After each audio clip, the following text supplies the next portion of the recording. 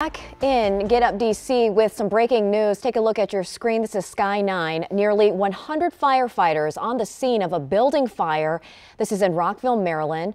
Sky 9 live over the scene on Logstrain Lane between Taft Street and South Lawn Lane. This appears to be a shopping center or a shopping mall. A spokesman for the Montgomery County Fire Department tells us that crews are about halfway through knocking out the fire. So far, there are no reports of any injuries, so that is some good news, but I'm sure the structure will have some damage. 100 firefighters on the scene, that's significant.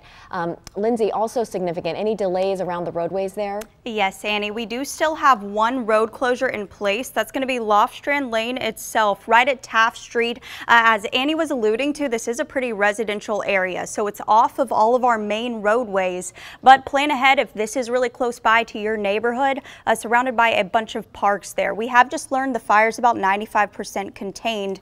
That road closure will probably be in place for a while. Detours for you, you've got 355 in either direction, as well as 270 north and south. Both of those secondaries are completely accident-free for you right